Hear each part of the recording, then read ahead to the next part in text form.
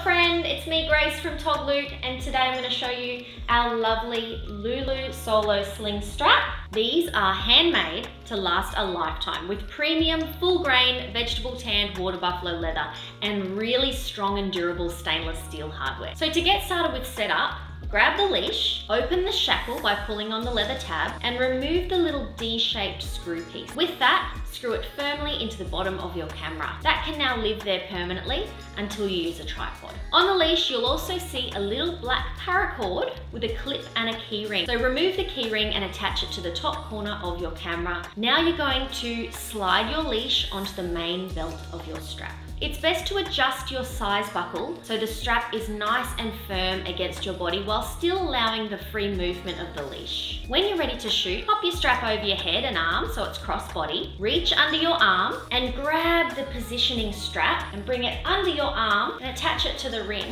at the front. Clip your shackle to the D-screw on your camera. Then always attach the tether strap to the top corner of your camera.